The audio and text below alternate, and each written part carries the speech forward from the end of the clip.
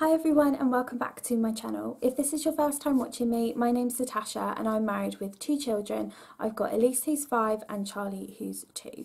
I'm sure you can already guess from the title of this video what I'm going to be talking about. It's not the easiest thing to talk about. I also have a blog and I will leave the link below to the story that I wrote in collaboration with PANDAS for their Mental Health Awareness Week. And this week they are doing about perinatal anxiety, so I felt now was probably the best time to share my story and get it out there. I'm sorry if I seem nervous. It's a lot harder to say the words than to like type them out for some reason, so yeah, it's but you know, we'll get through it, because if I don't do it now I'll never do it. And the reason why I want to do it is because when I was going through it I really struggled to find information or know anyone that went through it, because I think, again, like postnatal depression and anxiety is a bit of a taboo subject still, and people don't like to admit how they're feeling, especially, you know, when they're pregnant and it's supposed to be a happy, exciting time. And for a lot of women, more than you would think, it really isn't. So a bit of background: I developed anxiety when my daughter was about 17 months.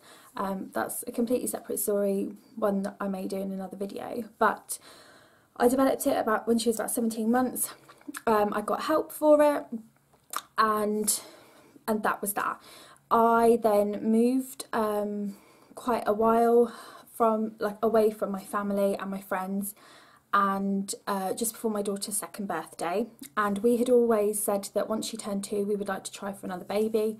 I could feel that my anxiety was starting to creep back. I think it was you know, the move. I had to leave my job, my family, my friends, everything, and just upheaval hundreds of miles away to be with my husband for his job.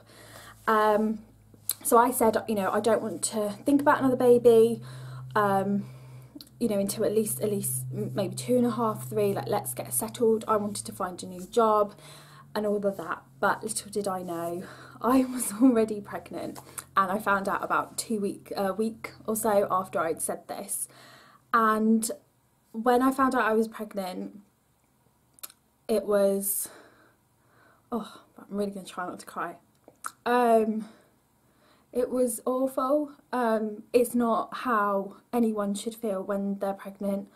I took a test in the evening and there was a really faint line, and it was like one of those kind of am I, aren't I? But I just knew in my heart, and I just knew it was going to be a boy as well. I just had a feeling it was going to be a boy.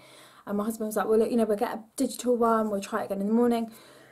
Excuse me. So we did, that's what we did. I got up really early, I barely slept that night. I just knew that it was going to be positive, and all those anxious thoughts in my head of, you know, you can't handle 2 and this is the worst timing ever, you've just moved, and just beating myself up in my head. So naturally when that pregnant came up on the test, I just fell apart. I phoned my mum crying, and she thought something really awful had happened, and I was like, no, I'm pregnant. And she was like, why are you crying? Like, this is a happy thing, you know, Elise is going to get a sibling, and, you know, you're married now, and you've got a nice home and everything, like, why would you be crying?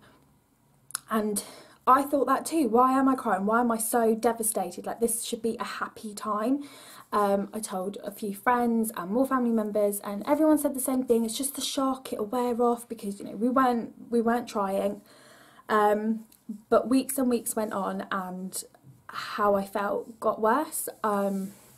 I started becoming very good at making up excuses and little white lies as to why I couldn't meet a friend or go out or do something. I didn't end up going back to work. I hid how I felt from a lot of people. I lied to my midwife. I said I felt fine, but I didn't. Sorry, it's not a nice thing to say, but there were times I just wished that I would wake up and not be pregnant, and that it would just disappear. and that's not an easy thing to admit, because what mum says that about their baby, you know? And I had my scan, and I felt a connection, but not like I knew I should. I didn't want to buy anything for the baby. I didn't want to buy maternity clothes. I just didn't want to accept that I was pregnant. And I was becoming more and more withdrawn. I was embarrassed to tell people, because everyone was like, oh, it's so exciting and this, and I'm like, yeah, no, it's really not. I felt like resentment towards the baby, and that's an awful thing to say, because I always thought, oh, if I wasn't pregnant, I wouldn't feel like this, or you know, maybe because it's a boy that's why I feel like this. Maybe if it had been a girl. And it was just awful. All these thoughts spinning round in my head, and then I would jump to being really excited about having the baby, but then that little voice in your head tells you, well, you don't deserve this baby. Look at the way that you felt about it, and you know, you won't be able to cope with 2 children. Like, how selfish are you, and how this and how that, and you know, you're so ungrateful. There's people out there that are trying so desperately for a baby, and you're here pregnant.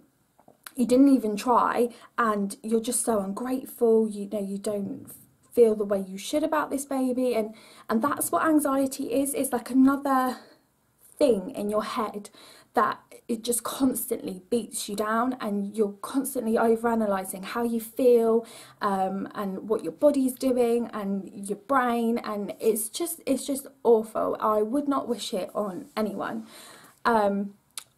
Basically, I kind of got to about 18 weeks pregnant, and my husband said, look, you know, I can tell you're not enjoying this pregnancy. I think you really need to like reach out and get some help, because it was just getting worse and worse.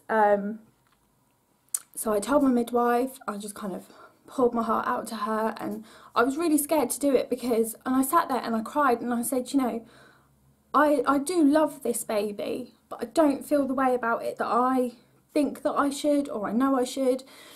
I was scared that she would judge me, and that she would take my daughter away from me, and then take this baby away from me, and it was just a continuous circle of really negative thinking, over worrying about everything, over analysing everything. So she put me in touch with the perinatal mental health team at my local hospital, and I went through some talking therapy, and it just changed everything. It really did. It was nice to have someone to talk to. It was nice to understand that the way I felt was normal, and I couldn't help it, because I was mentally unwell, just like when you get the flu or a kidney infection or whatever, like you're unwell, so you need help. So I did that, the cognitive behavioural therapy and talking therapy, for a few months, and I would say by about the last month of my pregnancy, I just felt like a different person. I finally started getting excited about having another one. I couldn't wait to meet him. I couldn't wait to hold him and get all his nursery ready, and it was just nice to feel happy again. I spent so many months beating myself up, telling myself I was an awful person for the way I felt, and that just wasn't true. Once he was born, I struggled for the first few weeks, mainly because I was constantly going, do I have a bond with him? Do I love him? Yeah, no, I do love him. And oh well, this has happened and that's happened, and I was focusing so much on the fact whether I had a bond with him, that if I had just relaxed, I would have seen that I did. And once I spoke to my GP about that, they, you know, kept a bit of an eye on me, and I was fine. But talking to my midwife was the best decision that I made, and if anything that I've said resonates with you or anyone that you know, go and see your midwife or your GP, or if you know a person that's suffering, encourage them to go and talk to somebody, or contact PANDAS. They are absolutely fantastic organisation that help women during and after pregnancy, and help families as well, you know, the people that are affected. I will leave all their details below. They are probably the one, if not the only website that I found details about pregnancy, anxiety and depression when I was pregnant, because nowhere else did it. I looked on YouTube and I found minimal videos. I trawled the internet, and again I only found a handful of stories. So that is what has led me to talking about this today. It's not easy. It's not easy to sit here and say I didn't want to be pregnant. I didn't want my baby at that time, but now I'm gonna get emotional. Like, now I have him. I could not imagine my life without him, and mum guilt is just normal anyway, but I will forever feel a guilt for the way I felt about him, and I don't want him to ever feel like I didn't love him, or I didn't want him, because I did. Deep down I did. It was that I was unwell, and that's basically what it is. It's not that I didn't want him, and I hope when he's older, and I'm sure he may watch this or read my blog post, that he will know that I love him, and, you know, loved him when he was in my belly. And you know, the same with his sister. They are my absolute world. So his sister, they are my absolute world. And the fact that if you're suffering with a mental illness, it's no reflection on you as a parent. It's no reflection on you as a mother. It's no reflection of you as a person. You're unwell, end of. It's nothing to be ashamed of. Open up and talk to somebody, because keeping it locked up is the worst thing you can do. And because when you're left alone with your own anxious thoughts, you will just beat yourself up until there's nothing left of you. So sorry about the tears, but yeah, as I've said, if any of this resonates with you, please talk to somebody, tell somebody. It's nothing to be ashamed of. It's okay not to be okay. And if you want to speak to me, if I can help in any way, I will leave my email address below if you don't want to put a comment below.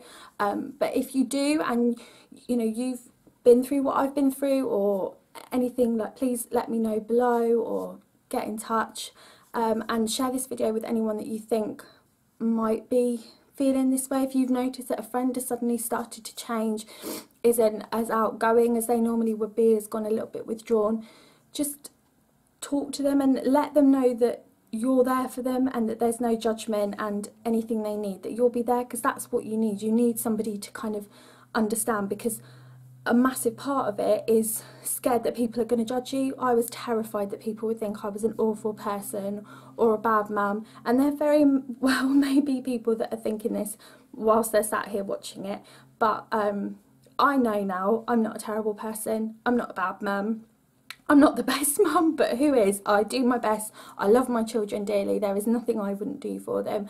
But this is just part of my story, and something that happened to me, but I feel has shaped me into the person that I am today. So I'm no longer ashamed to say that I suffered with anxiety and, yeah, mild depression when I was pregnant.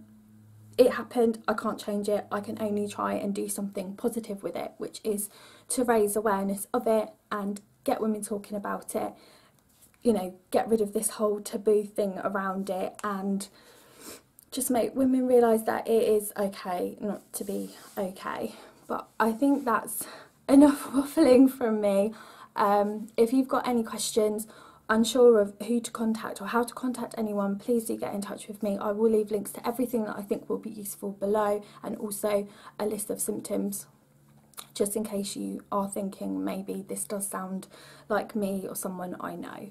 But thank you very much for watching, and please subscribe to my channel if you'd like to see any more videos from me.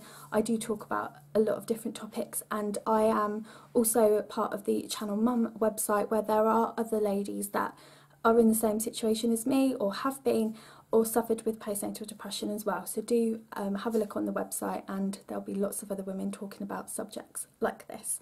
So thank you very much for watching. Bye.